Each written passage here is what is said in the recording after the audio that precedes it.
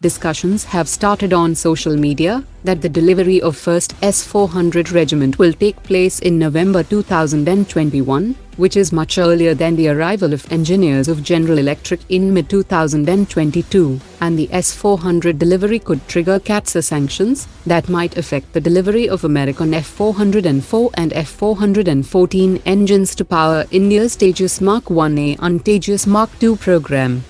A senior-ranking official of Hindustan Aeronautics has clarified that HAL is in touch with General Electric to work out deliveries of future batches of engines, and it is unlikely that there will be any disruption in supply due to CAATSA sanctions.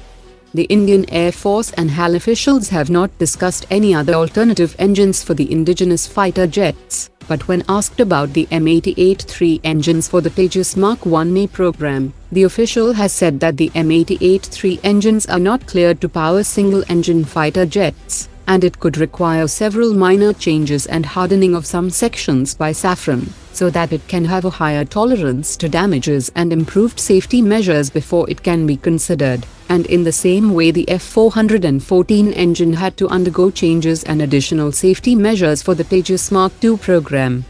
The official also said that the Kaveri engine has been separated from the Tejas program due to insufficient generation of power, as the Kaveri dry engine can generate only 46 kN thrust, and the power generation can jump to 74 kN thrust if it is added with an afterburner section, which is not enough to replace the present F-404 engines that generate 84 kN thrust.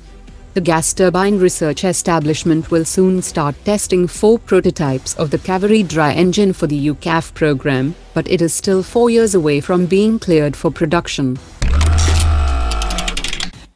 A highly skilled Indian startup company, Sagar Defence Engineering Private Limited, had recently launched its AutoNAV unmanned marine surface vehicle, which has now been successfully inducted into the Indian Navy, and it can be used for intelligence surveillance and reconnaissance operations. The company had also showcased 2 unmanned surface vessels during Aero India 2021, and has recently won the IDEX competition for developing autonomous underwater drone swarms for the Indian Navy, which are equipped with advanced image processing and artificial intelligence capabilities to detect underwater mines, and coordinate the delivery of at least 7 kg payload on the mines. Autonomous underwater swarm drones. In this challenge, the winner is Sagar Defence, represented by Nikunj Prasha.